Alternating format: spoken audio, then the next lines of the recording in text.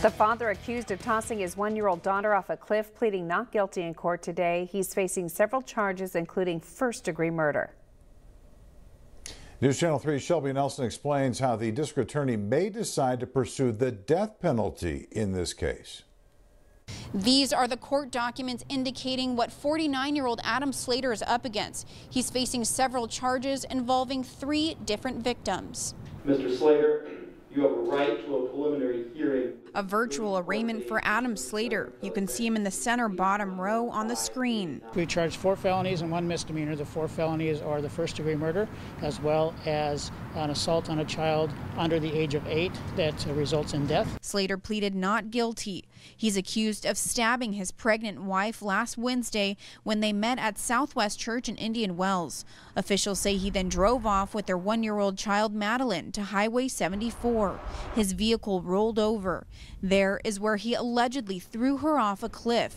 He's also accused of stabbing a Good Samaritan who tried helping little Maddie out of the car.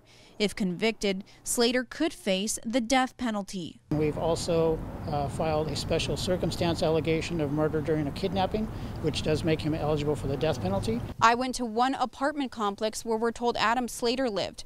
Many people did not want to talk to us, but those neighbors that we did speak with paint a very different picture of Slater. He always happy, he always cheer, he always say hi. And I never see any kind of violence. Some neighbors at a Palm Desert apartment complex were familiar with Slater. They say he just seemed like a regular guy. He was like one of the few people I actually talked to. I showed this neighbor, who goes by the name of Duke, a photo of Slater on the state sex offender website. He was always in like good spirits. Like he always had a smile on his face whenever like he would greet me, you know. So I never had any suspicion of like him doing any wrongdoing. But now it's good because he's arrested, but you never know what kind of other people is living around you.